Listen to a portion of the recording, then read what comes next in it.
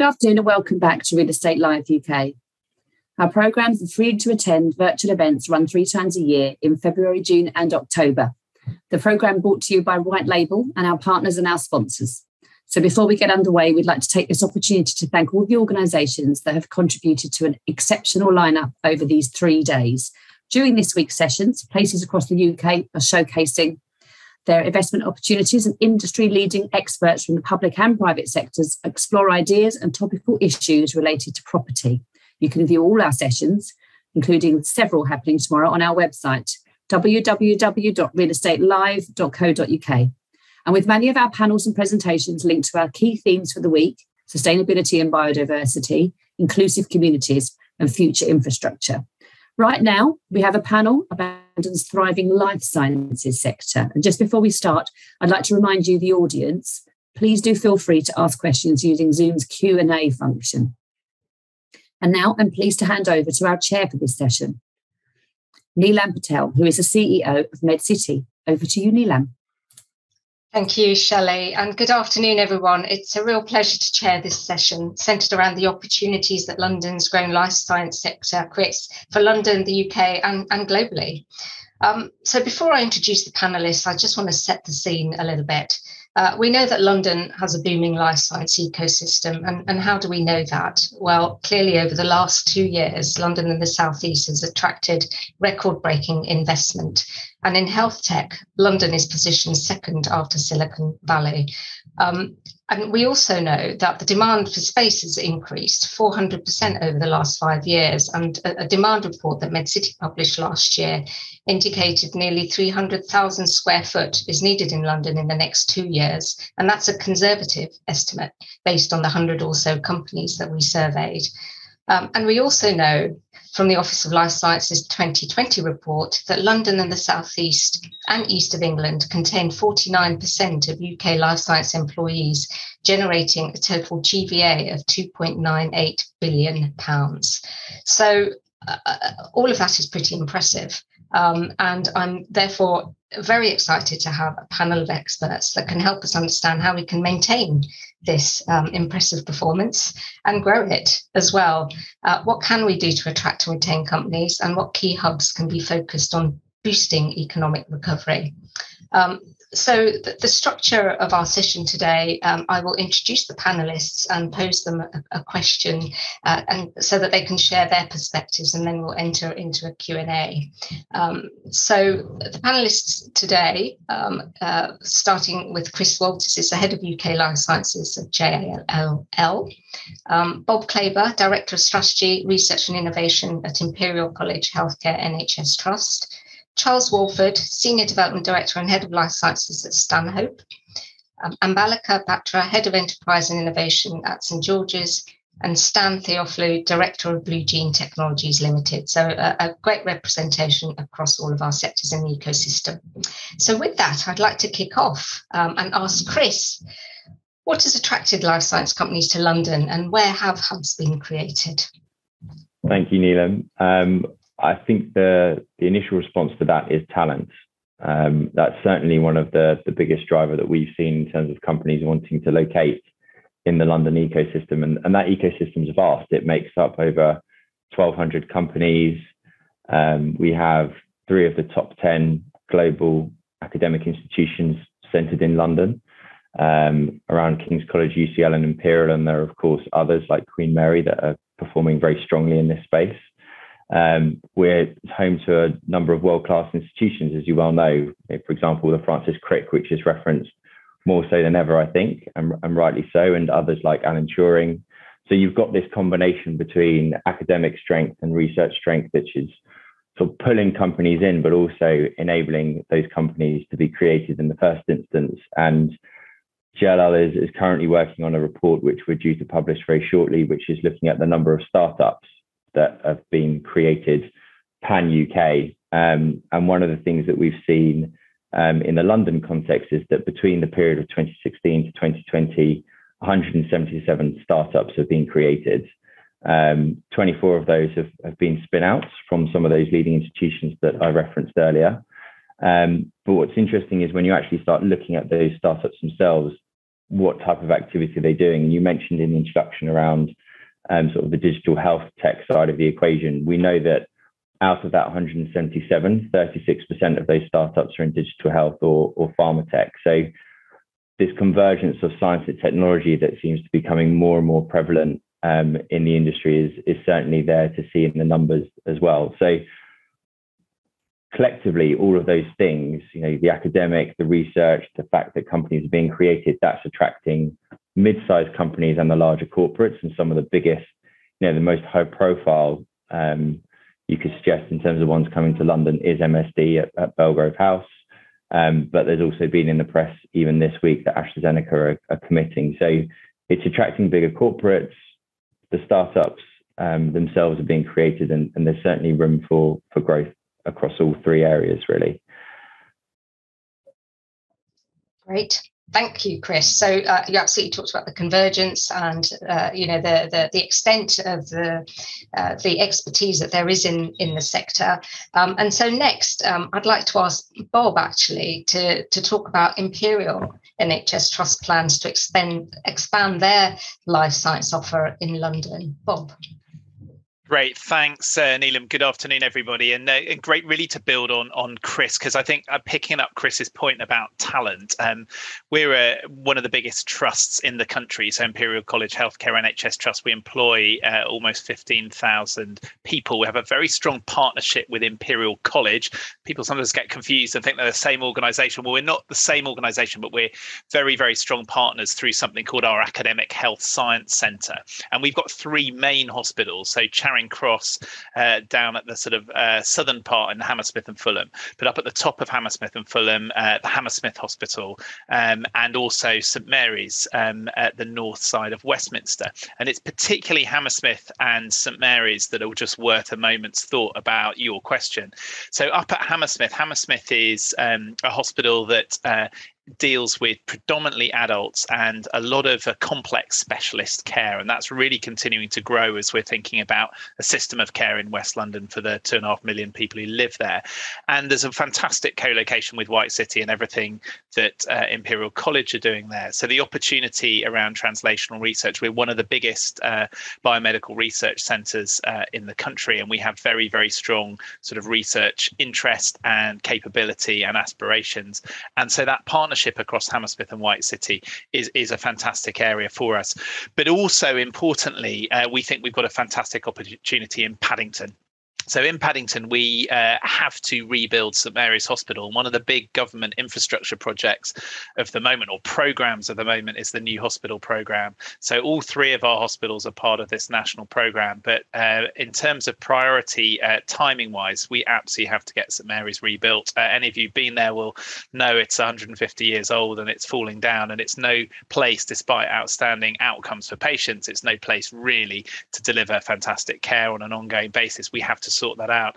The opportunity is to redevelop the campus, which is around 4 hectares, into both an 840 bedded major acute hospital, a trauma centre for adults and children, but also to use perhaps over half the land space around a life sciences campus. It builds on what's going on already around Paddington Basin. There are about 10 life sciences organisations there already. And the more work we've been doing around that, we think there's an absolutely fantastic opportunity. It's a brilliantly connected place. And to Chris's point, that opportunity to have real, genuine co-location with clinicians working in a big, busy hospital, academics and industry all together feels like the perfect recipe for life sciences. Thank you, Bob, for articulating those plans and absolutely leveraging on the strengths and expertise that you currently have in the campuses to expand out. Sounds very, very sensible and very attractive to businesses coming in also. Charles, over to you. What do developments need to offer in order to attract life science companies and their employees, knowing obviously that the great demand that there is for space? Thank you very much, and hello to everybody. Well, I think in a way, Chris and Bob have set the scene quite well.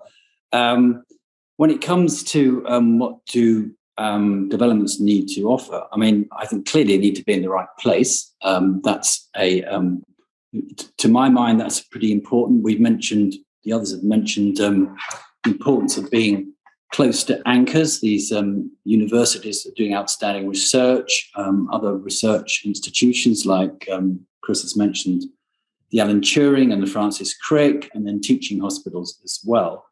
And then, of course, the talent word comes up immediately as well, being close to talent, because they are all the ideas that are coming out of those places. So I think, I do think there's a sort of, to differentiate it from other perhaps real estate products, there's a very, very strong sort of proximity. I know some people perhaps don't agree with that, but I think there is. Obviously need to tend to be in urban centres with all the amenities and the connectivity, the culture, lifestyle offer that again supports attracting talent. After all, scientists are people too, apparently. Also need the right kind of building. So I think someone mentioned it. You'll hear a lot of talk about lab-enabled office space. This is the product that these companies need. So it's not just an ordinary office, it's an office with a bit more potential to be upgraded. So it's in the traditional office sort of specification is quite hard to retrofit. It's more suited to more build ground up developments, or some refurbishments of more robust buildings. And for example, we are very lucky at White City, having inherited ex-BBC buildings, who are owner-occupied buildings. They are very robust in terms of their structure, floor-to-ceiling heights, riser space, power, and so on. And these are the sort of upgrades that you need to be able to offer in order for companies to do their science. You also need to create this ecosystem. It's another word that everyone says. It's already been mentioned, I think, twice today, maybe 3 times already. And this really is, from a landlord's point of view, pretty important. In terms of, as I said before, the locational criteria being close to the new ideas, you need to then provide accommodation for those new ideas to be sort of commercialized. And there's a lot of hand-holding, the very intense sort of like incubators, really, but not like office co-working spaces. It's much more intense management on behalf of the landlord in terms of facilities provided and sort of overall program of events and things like that. And also in that ecosystem, providing space for the larger corporates who want to be near the smaller guys, and then also support organizations, venture capitalists, regulatory organizations, specialist legal people, and what have you around to support those. Overall, my 4th need is to create a community. Again, the word's been used already. This can apply to both internal and external spaces, depending on your development. In America, they sort of make a lot about the bump factor, the sort of serendipitous meeting of people in communal spaces to swap ideas, and something stems from that. So we need to provide more amenity zones internally and externally, and auditoriums and meeting rooms, and, if you like, labs by the hour, perhaps. So I think that's probably what comes to the top of my mind in answering your question. Thank you, Charles. It's a very comprehensive list of ingredients. It sounds much easier said than it is to put in practice, I'm sure. So with that, Ambalika, it would be great to hear about St George's experience in working with local businesses and why its offer is so attractive to SMEs. Thanks, Neelam. Yes, afternoon, everybody. So for those of you who might know of St George's, you'll probably know that we share a rather large footprint right bang in smack in the middle of Tooting with St George's University Hospital NHS Trust. So whilst we're one of the smaller universities in London, we have a big impact in terms of healthcare research and education. We're the only UK university dedicated solely to teaching medicine and healthcare sciences. So whilst our primary focus is on delivering our teaching to generate the next generation of healthcare workers, we're also very proud of our world-class research and knowledge exchange activity. So when we talk about knowledge exchange, we're talking about ways in which our the knowledge and expertise that we generate within the university can be shared with other organisations, other companies and government bodies.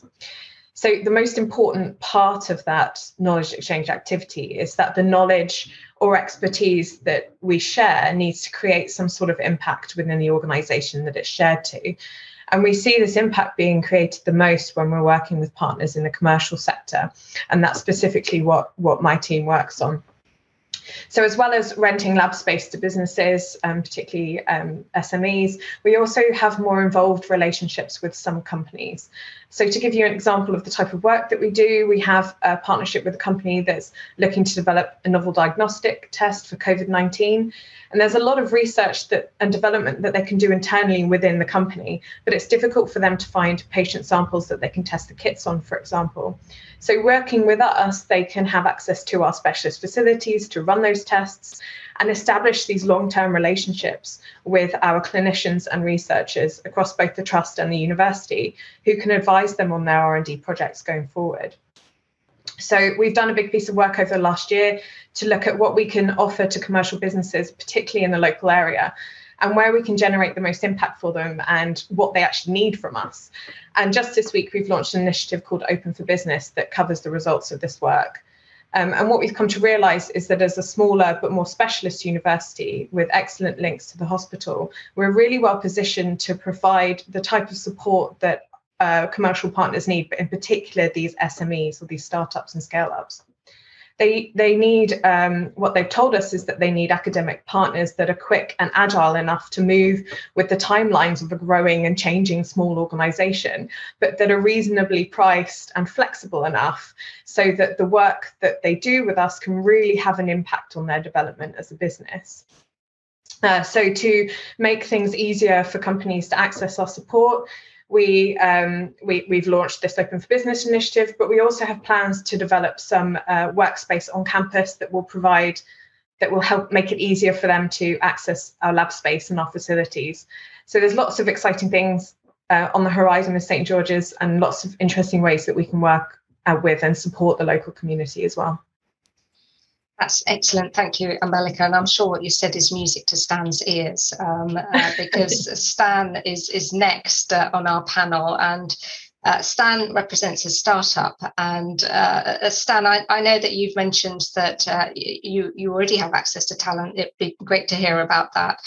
But also your need in terms of lab space and, what support you feel you need for that. Yes, thank you. Am I coming across clearly? Yes, we can hear you. So the truth is, yes, there's no shortage of talent in London. And as an Imperial College alumnus and a recipient of a grant, proof of concept grant from Imperial College's Synthetic Biology Incubator, which was in 2016, I've obviously made a lot of contacts at Imperial College, and I had previously when I studied for a PhD some years ago. But the whole thing is now escalating in terms of the number of people wanting to do startups, and there are lots of spin-outs from universities, but there is a critical shortage of affordable small-scale lab space for the SME and startup. Critical. And I'm not the only person to have noticed this. It's a very serious problem. So where would I put potential employees? I'm in receipt of my fourth grant, in fact, £100,000 grant to do scale-up studies here in London, and I have nowhere to do this work. And I cannot afford to employ anybody. And by the way, I've been directed by people like MedCity to the White City Incubator, and they don't seem to have their plans ready. And I previously inquired of the White City Incubator, and I'm afraid I have to say that most of these places are unaffordable. So if 75% of that 90,000 is going to go to rental for the incubator, then I will have very little money to actually do any research and employ people as well.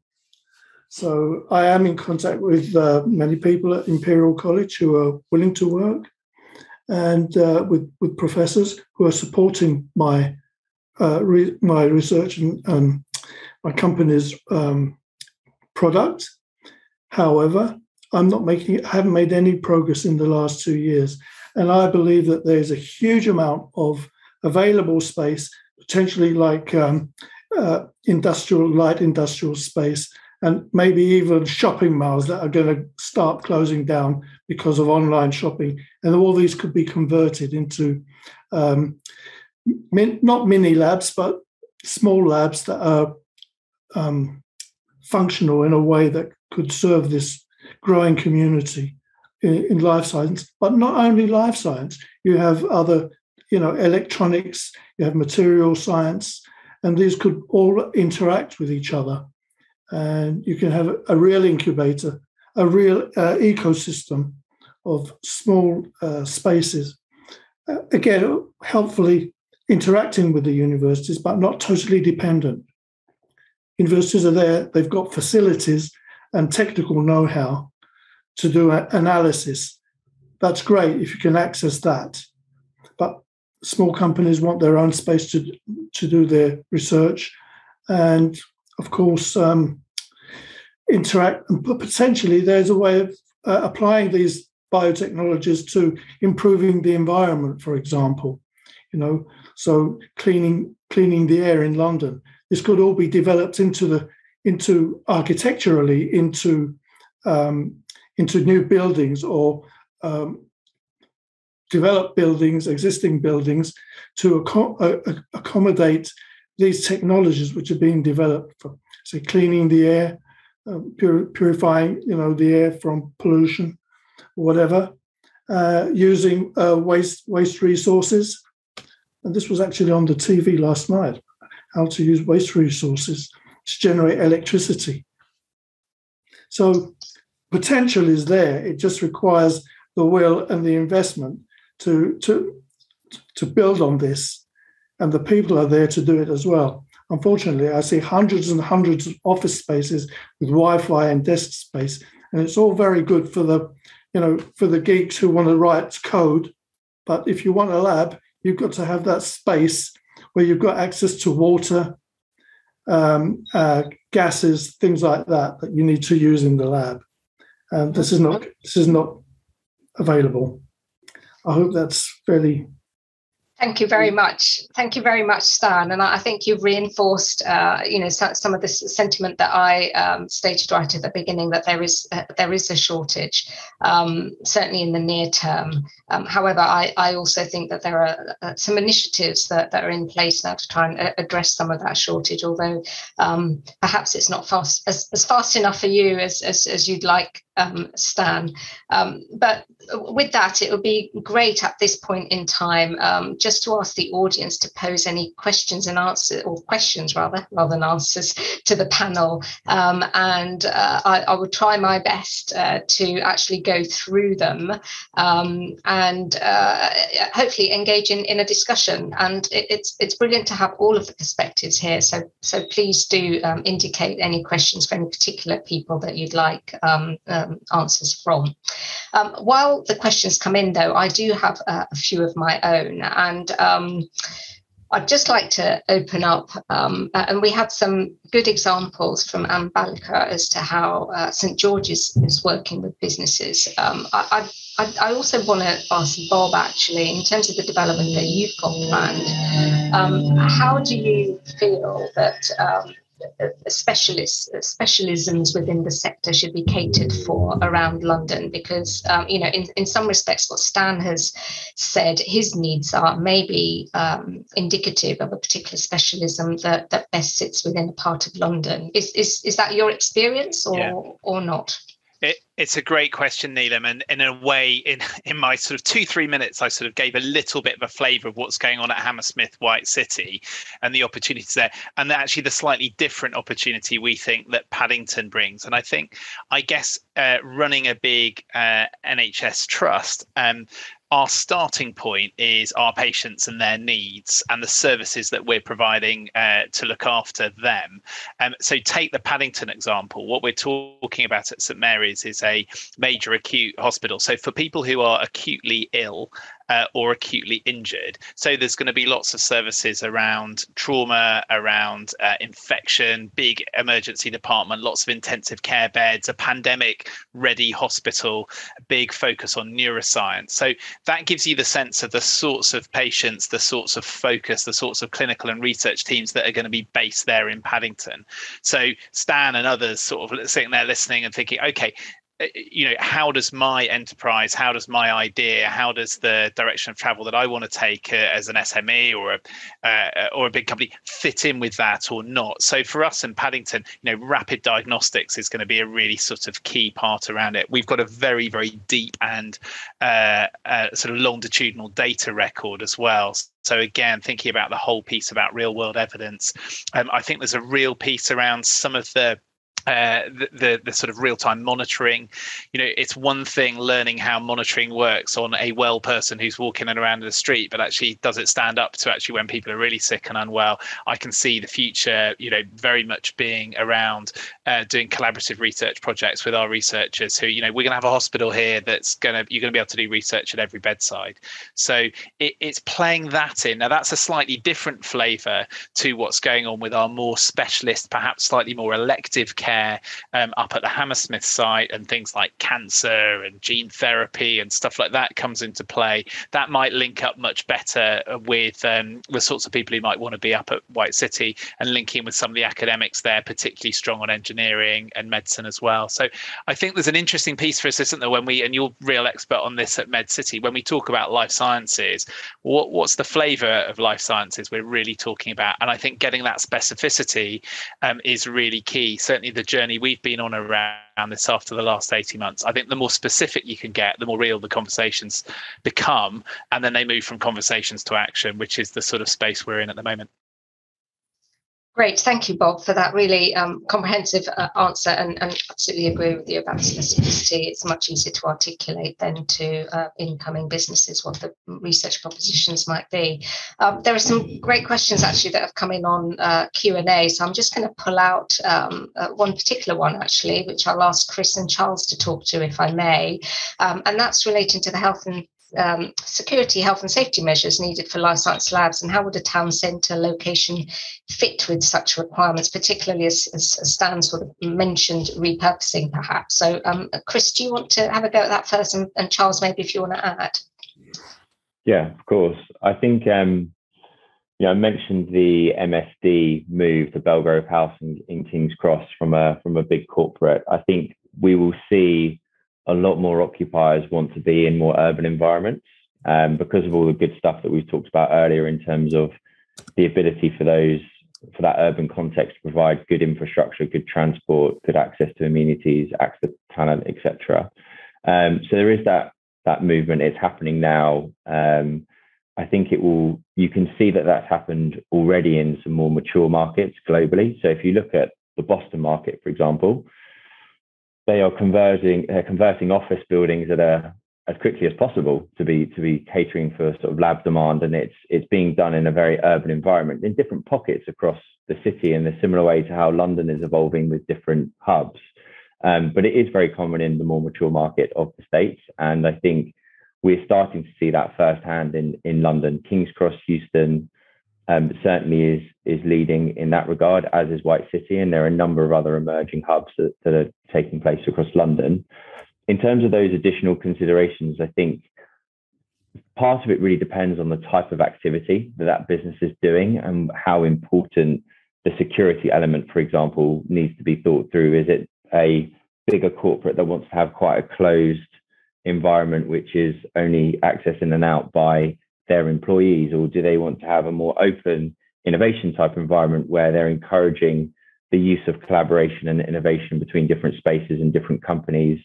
That latter example is probably becoming more prevalent, where you're seeing multi-occupancy buildings catering for the startups as well as the fast-paced growth companies. So there are certainly additional considerations in terms of, as a developer, as a provider of space, which I'm sure Charles will touch on, in terms of how you ensure that those companies feel as if they're getting the right access into the building, the right ability to get goods in, goods out, that where security is needed, they feel like they've got that being provided to them, particularly if it's storage areas or, as I said, sort of goods in, goods out. The health and safety piece is obviously important based on the nature of what activity could take place within a lab type environment. The planning system in the UK has, I suppose, relaxed to some extent in the way of how we might deliver labs in the context of the use planning class where it now sits. So that's definitely a step in the right direction for anyone who's looking to provide space in traditional office buildings, for example. I think it's just going through each of those technical considerations in the mind, taking it from the mind of who the occupier might be. And that's probably the key thing to think about. Great. Thanks, Chris. Charles, anything more to add from your perspective? Pretty comprehensive answer from Chris, to be honest. Not sure I can add an awful lot more. I mean, I think there was a point made earlier about other types of real estate being repurposed. I think Stan mentioned shopping centres, and I do know of examples of where shopping centres are being considered, especially this one shopping centre in Cambridge, the Grafton Centre, where they've certainly looked at how they might create, laboratory space, affordable laboratory space there. And in some respects, it is they're very robust structures, and they have got the loading issues sort of more, in a way, already there, that Chris was talking about, the need, space basically, and lifting, and the need to sort of separate gases and liquids from people and store them. They've also got very, tall floor to ceiling heights and able to get ducting in and, extracts and what have you. So I think there is an interesting sort of repurposing of some of these assets, which is obviously useful in the context of the high street and bringing some interesting uses and vibrancy. Yeah. Thanks, Charles. So there's another question that's come up actually on the Q&A, and it's around how London improves its position to attract more biotechs to list at home, which is quite a broad question actually, and a multifactorial answer, or lots of answers I think that can be put towards that. Does any of the panel want to have a go? And I can certainly add a bit at that one. I've got no takers for that question. Well, I mean, I can certainly say what my thinking is around this. And from a MedCity point of view, we do support business growth from largely startup through to scale up companies. Beyond that, there's a number of factors that are needed. And I think it's a fallacy to think that London can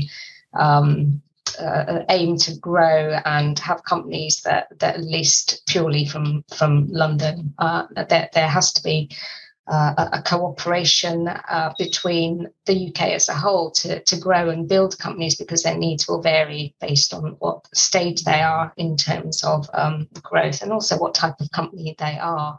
So it's not a simple answer to that question, and we can certainly take that one offline, because it's a philosophical question more so than a direct question. But thank you to James for asking that one.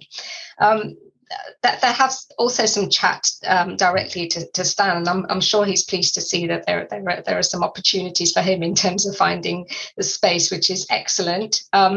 What I'd like to also go to now is ask the panel, and it's quite an interesting question, particularly with the policy environment that we're living in at the moment, in terms of how London competes with areas such as Oxford and Cambridge in terms of attracting companies. And I wonder whether any of the panelists would like to put their perspective forward on that one. And I might sort of pick on Chris, perhaps, and I can add to that as well. Chris. Yeah. So the question really is, how does London compare to those two clusters? Well, I think there's certainly room for opportunity across all three. I mean, as you just touched on, it's important that the Golden Triangle, in the context of the broader UK market, is all working collaboratively together as a UK science power that can compete on the global stage. When we've been looking at the market, advising both occupiers and also investors and developers that are looking to provide space, one of the key things that we look at, which we've touched on already, is understanding what's driving company creation, growth, and the ability to then retain those companies. And in Cambridge, Oxford, and London, they are diverse clusters in their own right, which have those unique areas of specialism. That might mean that there's a certain type of company can be created in one part of London versus another, and a company being more likely to be created in London versus the likes of Cambridge and Oxford. And each one of those markets is showing the same character traits in terms of strong employment growth, an increase in company numbers, an increase in venture capital that's going into those markets. And we're seeing companies created and that demand continue to increase in real estate terms. So we wouldn't necessarily think that the house view wouldn't be that London necessarily competes directly in terms of London and Oxford. I think, in Cambridge and Oxford. I think if you're a company that was born in London, I think your preference would be to stay within that ecosystem, because that's where your access to either the academic institution or the research body that you've been working with was created, and your preference would be to stay. But if we touched on around sort of availability of space, if that space isn't available, then naturally you need to look to broader markets, broader opportunities to try and find a home, to a place to grow, because first and foremost, as Stan's already touched on, you're trying to grow that business. So there's definitely room for opportunity across all three. It's just a question of understanding from a real estate perspective, where are you providing that space in the context of the local market, and making sure that you're delivering something that's fit for purpose. Thank you, Chris. I just want to go into now, there's some interesting chat around community here as well.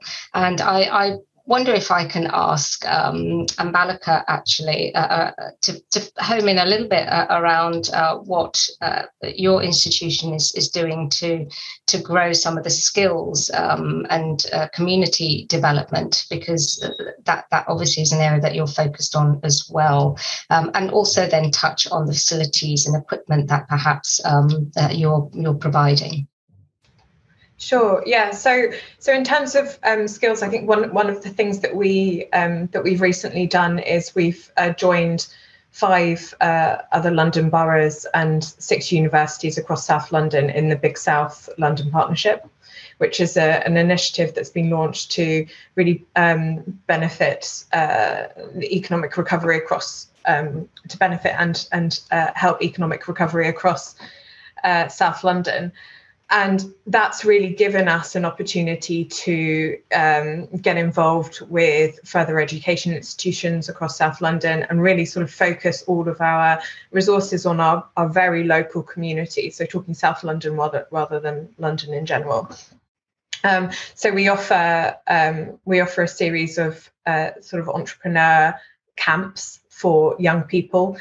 We do a lot of work with local schools and colleges, really just, and obviously that's alongside all of the work that we do on promoting STEM and promoting life sciences as careers and medicine as careers. So we do a lot of outreach type work in that way. And then I guess in terms of facilities, I know there've been quite a lot of questions around what sort of facilities and equipment are needed. for R&D use. So the types of facilities that SMEs and other larger companies tend to come to us for are the very specialist facilities like high containment laboratories, where they might need to work on a disease that's highly infectious, and so they need it to be contained and safe. They might need access to some of the larger, more expensive equipment, like imaging equipment, for example. We have a big imaging resource facility. Things that might only be needed for a certain piece of work, but not necessarily for lots of different bits of their R&D pipeline. So that's the sort of work that we tend to do with them. And obviously, as I mentioned before, access to patient samples as well is really important for a lot of these SMEs for validation. That's brilliant. And I know absolutely that SMEs can't afford equipment, or at least to buy equipment. So certainly the facility to rent and use not only space but equipment is a really valuable thing. So thank you for that. There's a few questions that have come up, and I'm going to jump around a bit, so I apologise for that. So Bob, in terms of community development and what Ambalika said in her geography, does that vary based on where you are in London, or do you think the same applies? And then I just want to also ask Stan, because he's talked about Canada, and it'd be quite good just to compare and contrast perhaps his experience in other countries. So thanks, Neelam, very much. And two bits, and really possibly just linking back to the Oxford-Cambridge Golden Triangle piece a bit, and indeed levelling up.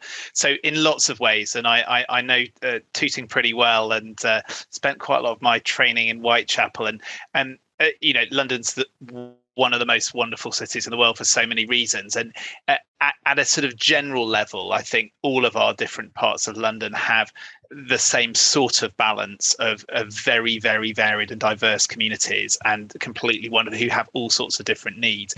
There are clearly some differences, and the sort of hyperlocalisms, really, we really need to sort of try and understand that. I do, however, think there's a very, very big difference for what's then going on across sort of Oxford and Cambridge. So the extraordinary opportunity that we have in London is our community, the 10 million people who live here. So I'm focused on thinking about the 2.5 million people who live in and around our hospitals, and, very significant differences in life expectancy and healthy living, talking 14, 15 years today, differences in life expectancy. So this whole sort of levelling up stuff that gets played out north-south is clearly very important political piece, but we have that massively within London, and the opportunity here for life sciences. So, White City is a really interesting community up there. What we're trying to do in Paddington is link to the top end of Westminster, particularly Church Street, Harrow Road, Westbourne, Queen's Park. These wards, as I say, have 13, 14, 15 years less life expectancy. So the opportunity to do at scale the sorts of things that Ambalika's talking about that we've long done, but I think if we're honest, out the NHS, we've done in bits and in pieces. This is a chance to really think about our role as anchor institutions with our communities, and partnering up and using life sciences as a key lever for that, I think, is very, very exciting. Great. Thank you, Bob. So we've already started to sum up, some of the opportunities that life science gives, not only to the economy, but also to community and health. Stan, excuse me, you put in, this is not good for a chair to have a croaky voice. Excuse me for that. Right. Excuse me, I think I'm back on. What you said around skills development in chat, Stan, was very interesting. So I wonder whether you have experience of, the Canadian example that you have that perhaps we can learn from. Well, I was in Canada for 6 years, and I worked for the National Research Council of Canada, who invited me to start up a company. They would help me, and we would work together. It didn't work out, but for legal reasons, because I wasn't a Canadian at the time. And we came back to Britain anyway, because my home is here. And nevertheless, I stay in touch with the Canadian, the Network for Biosciences, and I get constant emails about Canadian initiatives to take up for SMEs, to take on SMEs and other companies whatever in the biotech field to take on graduates, and they will pay for them. Very simple. And London has got more money than all of Canada, as far as I'm concerned. There's no shortage of money in London. The question is, what are we going to do about it? What are we going to do with it? It just doesn't seem to be flying to where we need it. So if we can invest in these ecosystems, and then we'll have startups with not spending all our money on rent, I have to say, but actually paying somebody to do a job, training some school leavers or something like that. This can only benefit everybody. And that is a big problem for us, isn't it? Not personally, or not my company. This is something that we have to face as a community, as a society. We have to get people working and trained. And I feel that this is the way to do it. It starts with small companies, and then you have this ecosystem. And of course, the universities cannot just depend on AstraZeneca's of the world. They're all good. They're cash cows, if you like, but we're not. Startups aren't. There has to be a bit more flexibility, and it's a two-way thing in the end. Yeah, as they grow, absolutely. They contribute, and there's interaction. And by the way, with universities, it's also a two-way thing. We have some know-how as well, which we pass on to the universities, as I have been doing for the last 6 years. And now I'm in communication. Well, 3 or 4 universities are contacting me to work with me, but without the space, nothing's going to get done. That's fair. It's back to the challenge, Stan. But I think what you've described there is an absolutely real example of proximity, collaboration, and working across the sector, which really brings innovation and the sector alive. So absolutely. I want to go back to the Q&A, if I may. And there is a question posed about rental and price differentials between retail uses and R&D uses, and how it fits with landlord expectations. I'm going to ask Chris if he can respond to that, if he can. Yeah, I think I suppose the starting point is in terms of existing retail use and how that compares to R&D in terms of the rent that's being paid. I mean, rent being paid to some extent is a function of the cost of the building that's being developed or being converted, and the rent that is charged from an economical sense to make the overall commercial proposition work. And there certainly is a difference between what an existing retailer might pay for a space versus what an R&D user is. But what the R&D user is a pretty opaque question. It can come in many different forms depending on the type of business that is using that space, whether it's the health tech, digital health community that I referenced earlier in London that might just need a traditional office space, or a drug discovery or therapeutics business that needs specialist lab equipment and infrastructure. So I think understanding the nature of the business that you want to provide that real estate solution for is the first question. Making sure that you can then work through what the cost to provide that space is, because as the panel and those tuning in will know, that's not a cheap thing to do, particularly for specialist biology or chemistry space and beyond. And then working out how you make all of that knit together. And as Charles said earlier, there certainly is more examples than ever that we've seen in the past 12 months or so in particular, where existing landlords of space in asset classes like retail have looked to convert that space to be R&D use. Few reasons for that. Typically, they could be in the right location, which is, again, as Charles mentioned earlier, is key, and Stan has certainly alluded to that in terms of being important for business. But then also technically, those retail type of buildings can work because they have built-in facilities and services to allow for goods in to come in and out, as I mentioned earlier. So there certainly is a price difference. I think what that difference is really depends on the local market and the type of space that you're delivering, and how landlords are getting comfortable with that. I think is that we're seeing an increase in the sort of the understanding and knowledge of how this market works, what type of space needs to be provided to make sure it's fit for purpose. And that will constantly improve, I think, as the market matures in London and beyond, Neelam. I think certainly the investor is becoming more savvy and hopefully more in tune with what the occupiers of this space need, which is good. Excellent. Thank you, Chris, for that very comprehensive answer. I want to now touch around clusters and how they can share best practice and exchange what's working and what's not working across the geography. Certainly from where I sit across London, but we see development according to specialism, as Bob mentioned earlier, which is obviously really important. But there are opportunities, I think, that the clusters can share. And I want to ask, particularly with the conversation that we've had with Bob and Ambalika around their initiatives locally, if I were to say to both of you, are there immediate thoughts where perhaps your particular geographies share a common interest, and how could that work in support of growing more opportunities for SMEs and the community? Could you give me an answer? And then I'd also like to ask Charles, that from a developer point of view, also working across London regions, are there opportunities from your point of view where clusters can be brought together to sort of share practice and grow? The answer may be no, absolutely not, and that's absolutely fine. But I'd like to ask Bob and Ambalika to start with. Who wants to go first? I'm happy to. Shall I go quickly and pass on?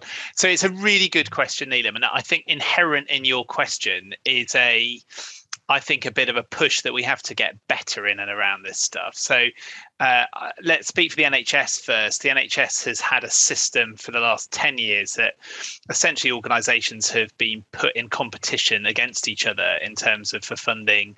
The academic world, that is absolutely the case, and universities in very, very direct competition. That is starting to change. Certainly on the NHS side, we are now, funding increasingly is dependent on genuine collaboration, and it's good to see the academic side starting to come into that place and space as well. And there's a bit of old habits die hard, I suspect, and sort of behaviours and things that people are used to.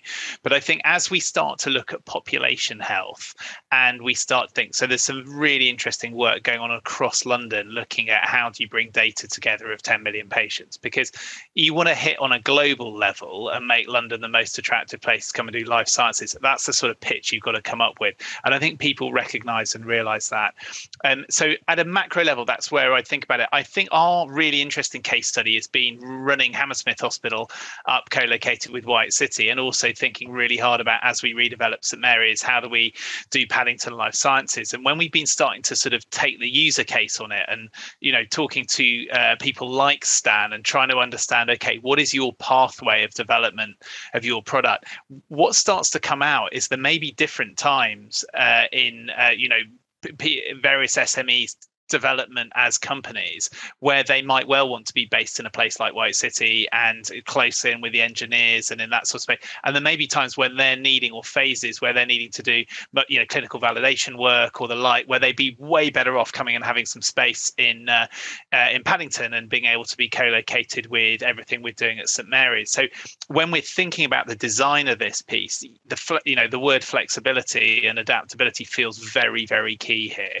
And I'm sure Chris and Charles and others would sort of play into that. So we're really trying to think about it. I was struck by Chris talking earlier about the building with a sort of security front door that only, and you can imagine nothing much moves and changes in 10 years. I'm not convinced that's the sort of space we need. I think these spaces need to be open, and people need to be able to say, I'm going to come in for a 10-week phase of my research program and come and be based co-located with the clinical teams. But Paddington's quite an expensive place to be. I'm not going to hang around there so that fluidity, that flexibility is really top of our mind in the planning and design. But maybe I'll pass on to Ambalika, who may well have some other thoughts. Yeah, no, I completely agree with Bob. Actually, I think your point about universities competing with each other is absolutely true. There's historically, I mean, universities are competing over students as the very classic example, but things are changing, and collaboration is becoming more and more important, and particularly collaboration with commercial partners is becoming really key. So I do think that as universities and hospitals start to open up and become a bit more focused on those commercial interactions and commercial collaborations, we'll naturally start to grow clusters around us based on our specialisms. And I guess actually a good example of that, is the Institute for Cancer Research down in Sutton. They've opened an innovation centre recently, and I think they're starting to do that. They've really opened up, and they're growing quite a nice little cluster around them as well. It's brilliant. Charles, what about from your perspective?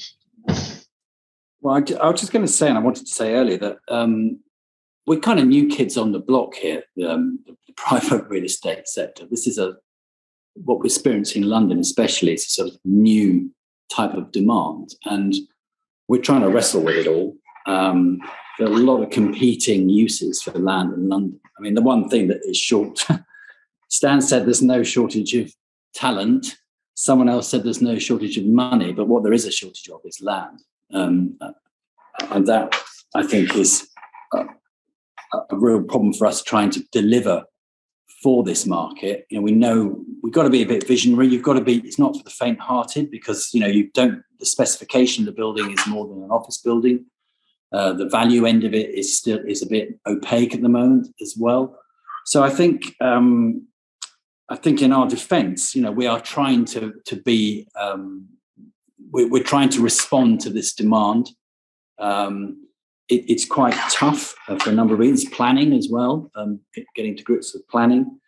So we've got a lot of opportunities on the stocks, and nothing sort of immediately now, which might be causing Stanley's immediate problem. There is no space right now that is the right price and right spec.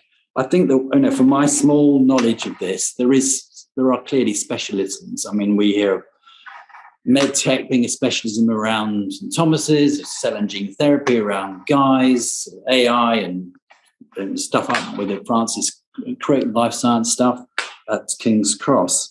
So I think from our point of view, we're just trying to find a flexible product that can accommodate, doesn't really matter what specialisms. And in terms of clusters and uses between clusters and movement between, I think it's just what Bob was saying in terms of you may be here, if we can provide a cheap, reasonably priced accommodation on a flexible basis that people can do certain things in for a short period of time and move off, that would be one way of helping people move around a cluster.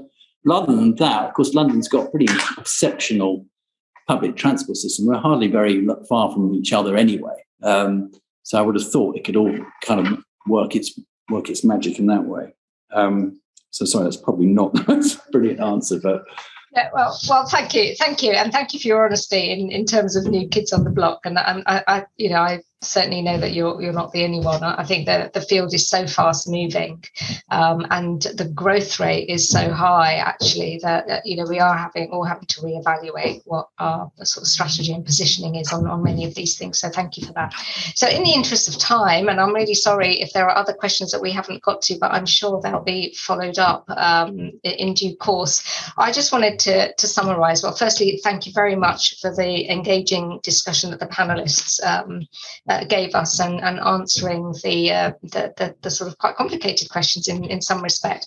I think it's clear to say that there is a huge opportunity for life sciences and growth in London, and particularly some of the things that we've been talking about is that the talent and expertise is here, and that is what we've seen and evidenced very clearly from multiple sources, and that needs to be embraced, and we can't take that for granted, and that does require investment, and it does require, as many of you have said today, the mechanisms by which we can get graduates or can get school leavers onto the skills ladder.